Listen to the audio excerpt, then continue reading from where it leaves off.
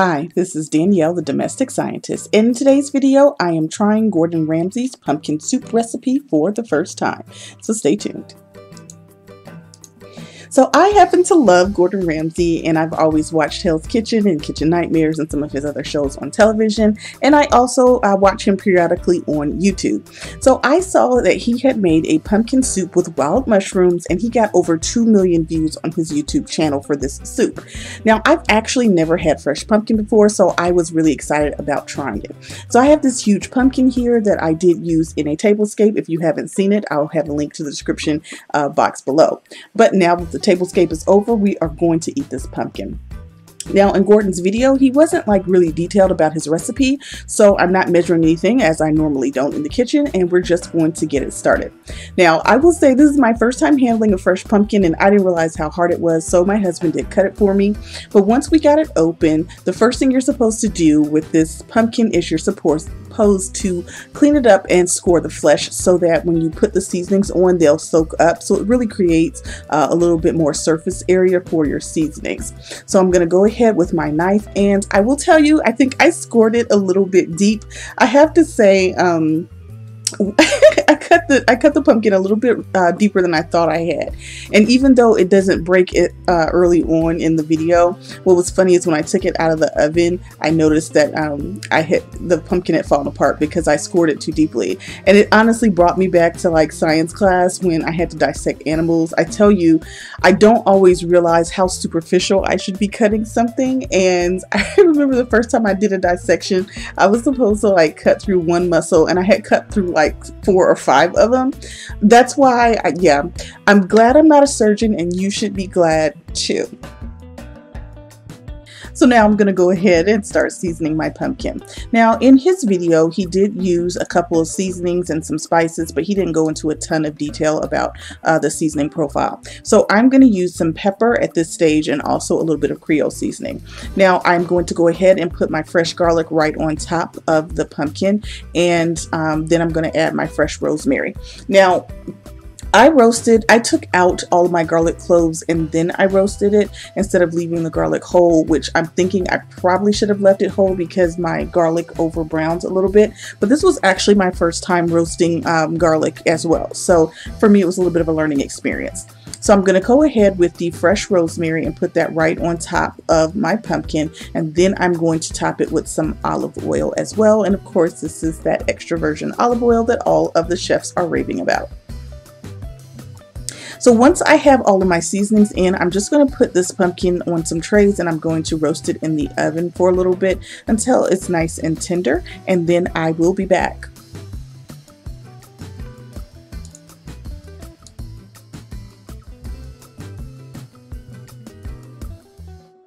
So in Gordon Ramsay's video, he did saute some wild mushrooms. Now, he had some exotic, expensive mushrooms I had never even heard of and could not even begin to pronounce. I don't have that type of budget and that type of access to these specialty mushrooms, so I'm going to do this the low budget way. I have some white button mushrooms and also some portobello mushrooms that I've cleaned and sliced up, and I'm going to go ahead and saute that in some olive oil. Now, to my olive oil, this is where I'm really going to start working on seasoning and flavoring these mushrooms, because to me, mushrooms are so important and they really need to be seasoned. So I'm adding some more Creole seasoning. I'm adding some pepper, and I'm adding a little bit of cardamom, which is one of my favorite spices. I'm also adding some smoked paprika as well, and a little salt and pepper to this blend. And of course, I'm putting in some more stalks of this fresh rosemary. Now, when I saute my mushrooms, I put the whole stalk of fresh rosemary in there, and as I continue to stir it over time, those little leaves are going to come off, and all I'm going to have left is that stick. And before I start to eat, I am going to go ahead and pull that stick out. And in this case, I only used 2 stalks of fresh rosemary, so I know in the end I just need to go fish out 2 of those sticks. And so that's another way that I do it. Now, if you're going to use fresh rosemary, just know that it's a very tough herb, and so you do have to cook it down a little bit longer than you would have to do for like a basil or something that's much softer. Now, you guys, I wish you could smell my kitchen right now, because this rosemary is just incredible. It's so fragrant, and also I can smell that garlic roasting in the oven as well. So I'm having a good time right now. So I put in a little extra olive oil, and I'm going to fry this down till it's nice and crispy. I'm also going to add a little bit more of the smoked paprika, because it just adds a nice earthy flavor to it, and it also turns the color.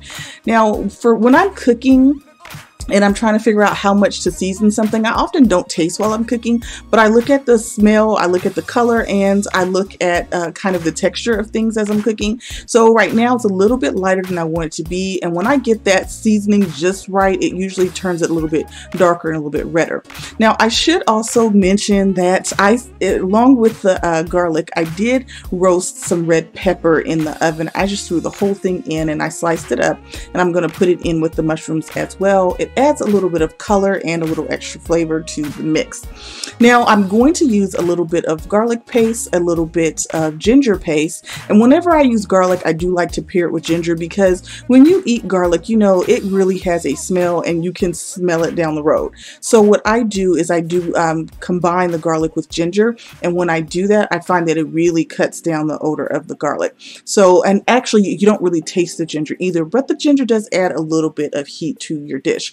So I did put a little red pepper paste, a little garlic paste, and a little ginger paste, and I also put a little bit of minced garlic in here as well. And so with all those seasonings and herbs, you know it is smelling good and it is sure to be delicious.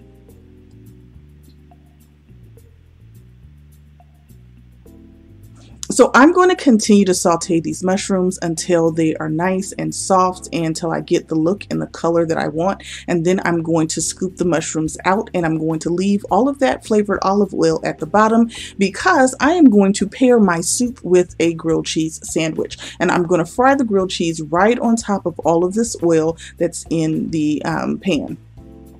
Oh, there's one more thing I remembered that I added. I went back into my cabinet and I found that I have a little bit of summer savory in there, and so I added that to the mix as well. Now, savory is another one of my favorite herbs, but it is so hard to find, and so I really ration it out. But based on the rosemary and the smells that I was getting in the kitchen, I thought it might pair well, so I sprinkled a little of that as well. So I'm so excited. The mushrooms are starting to cook down. Now, when you add salt to mushrooms, it starts releasing some of the water. And so I want to make sure that I cook all that extra water out, and then that oil is left, and it really starts to fry and brown those mushrooms. So this does take a little bit of time.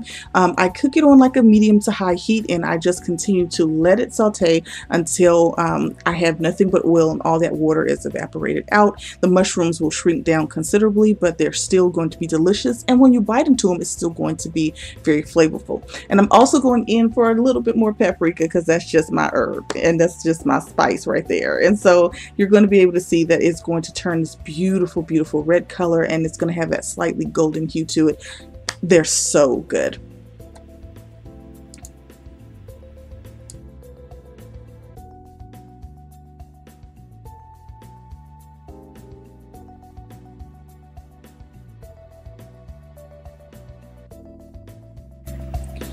So now that I have sauteed my mushrooms and onions, I've lifted them out of the pan and I've left all this delicious flavored oil, and I'm going to use it to help season my grilled cheese sandwiches that I'm going to make.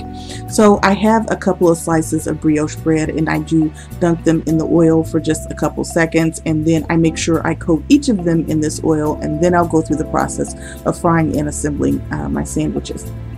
So for the bread, I'm using a brioche bread that I get from the Walmart bakery. It is so delicious. Now, this particular variety is apple cinnamon, because that's all they had in the store. I was looking for pumpkin, couldn't find it. Now, Walmart's bakery does make several different varieties of brioche bread as well. The pumpkin's really good. The apple cinnamon is incredible. They have a chocolate one that I have not tried. They have a plain brioche, and then they have one more that's like a vanilla, and it kind of tastes a little bit bit like a cream cheese Danish. Now that one, if you can find it, is absolutely delicious, and I have made a number of sandwiches and French toast with that as well. But the brioche bread is a little bit like a croissant. It's a little flaky and a little softer and a little more delicate. So you don't want to flip it too much if you don't have to. You don't want to agitate it. You don't want it to flake up on you. And also it soaks up butter very well. I do use a lot of brioche for French toast, but I definitely love it with a sandwich, and it is so good fried and nice and buttery. So now that I have my sandwiches nice and golden, I'm going to set those to the side, and I'm going to go back to the oven and check on my roasted pumpkin. So my roasted pumpkin is fresh out of the oven, and I'm just taking these 2 wedges of pumpkin to make this pumpkin soup. And as you can see, the skin is a little bit dried on the outside. I'm not quite sure if I over roasted it or not. I don't know, but I'm going to use this anyway. Now I do think that the garlic looks delicious, and the roasted rosemary, everything smells delicious, so I'm excited about using it. I'm just going to peel it from the skin and put it into my saucepan. So I do have this saucepan. It is a non-stick all-clad saucepan that I absolutely love. I had purchased this at Home Goods a while ago, and I mean, I use this very often. The first thing I'm going to do with the saucepan is I'm going to saute some onions, and this is what Gordon Ramsay did as well. He sauteed some onions and then he put some seasonings on it. So I've not actually had fresh pumpkin too much, and I was thinking to kind of put some warmer fall type spices on it. So I did put a little bit of pepper, I put some nutmeg, a little bit of paprika, some cardamom, and some Creole seasoning. Not quite sure if that's the best flavor combination for the onions, but that's what I did, and I'm hoping that it turns out well. But I tend to blend spices together very well, so I'm a little bit fearless about that. Now Gordon didn't use very much by way of spices. I think he just used like a rosemary or something to that effect. I mean, I'm sorry, not a rosemary, but I think he used a nutmeg. And I really wanted to have a little bit more complexity to my spices, so I, added a couple extra things. And honestly, when it comes to fall type dishes, you're not doing anything, in my opinion, if you're not using cardamom. I'm sorry, it's my favorite. You'll hear me use it time and time again.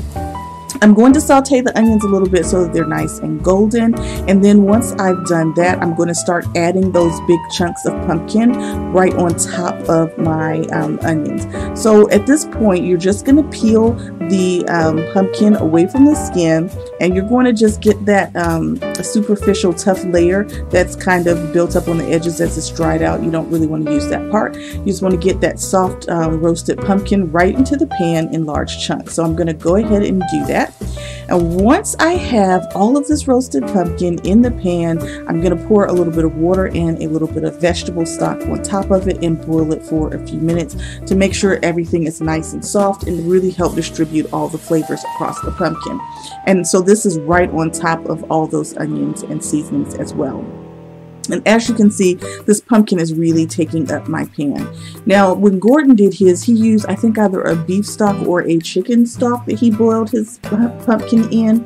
I'm a vegetarian, so I am going to boil mine in vegetable stock, and I hope that that's going to work out the same. But as you can see, the pumpkins are pretty tender, and when I saw Gordon do his seemed like it was a little bit softer. So I went ahead and I got a potato masher to it to soften it up some more, and to really kind of continue to mix it so that it will have a smoother, creamier consistency. So after you boil your pumpkin in your stock for a few minutes, you're going to go ahead and pour some fresh cream on top of it. Now, I have to be honest, once you start adding the fresh cream, it starts looking really disgusting. And then you also are going to put in some fresh grated Parmesan for flavor, because apparently Parmesan and pumpkin are supposed to pair well together, but I had no idea because I've never, done a whole lot with a cooked pumpkin. So now it looks kind of lumpy and disgusting. It looks a little bit like oatmeal, I don't know. So the next thing is you're just going to put some of your pumpkin and your cream into your blender, and you're going to blend it until it's smooth. And that is how we get this nice creamy soup. So in just a moment, I'm going to go ahead and plate up the soup so you can see the final results.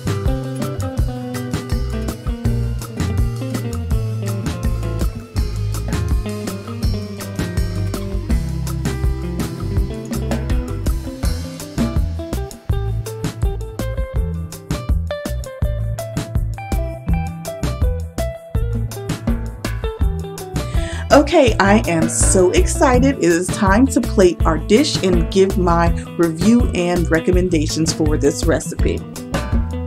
So I'm going to plate it just like Gordon Ramsay did in his YouTube video, where he took a white ceramic bowl and then he put in the middle of the bowl a mound of sauteed mushrooms. So I have done the same thing. And if you look at my mushrooms, it has a really nice vibrant color because I did use quite a bit of colorful spices. So when I see that rich color, I know that everything is caramelized well and that the seasonings have really sunk in. So on one side of the bowl, he then goes and pours his pumpkin puree straight from the blender into the bowl. And it poured out nice and smooth, and it started to surround the mound of mushrooms. Now I did the same thing, and either I'm pouring too fast or I'm pouring too much soup. I started pushing the mushrooms over with the soup. So now I'm just going to pour in a circular fashion. Now the other thing I want to talk a little bit about is the texture of this soup. So when I looked at Gordon's, his seemed like really smooth and picture perfect when he poured his soup. However, mine is a little bit frothy and has some air bubbles in it, and I don't know if that is a problem. Now I believe it's because I probably blended my pumpkins a little too long. I noticed in Gordon's video that his pumpkin seemed a little bit softer to begin with than mine, and that might be because we use a different variety of pumpkin, or his might have been a little bit more ripe than mine. So because of that, I boiled mine a little bit longer, and I noticed it was still quite chunky even after smashing it with a potato smasher. So after pulsing it for a few seconds here and there, it wasn't blending as smooth as I wanted.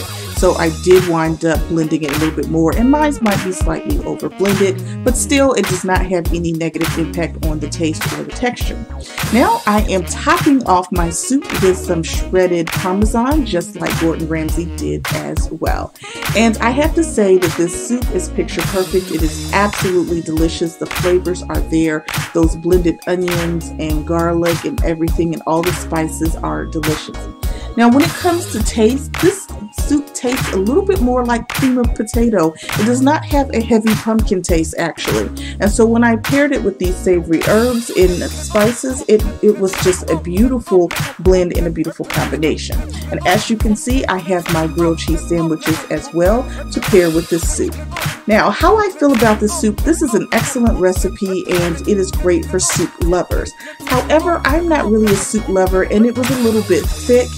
And I just, after tasting it, realized that even though it's a great recipe, I don't believe this is best served as a soup. So I am going to do a follow-up video where I show you the two other recipes that I use this soup for. And instead of using it as a soup, I wind up using it as a sauce. And I think that it was much better that way. And I have to say, it took this recipe to a whole nother level when I used it as a sauce instead. So I will be posting that in a few days as well, so be sure to look out for that follow-up video. So I would say I highly recommend this recipe to anybody who is a good soup lover, and I would definitely recommend the follow-up video for anybody who is a sauce lover. So I'm Danielle, the Domestic Scientist. I am so glad you joined me for today's video. I hope that you give this recipe a try and that you watch part 2 of my pumpkin presentation. If you like what you've seen today, be sure to hit that subscribe button so that you can follow my channel and you won't miss another upload from me. I'm Danielle, the Domestic Scientist. I'm delighted you joined me today, and I will see you next time.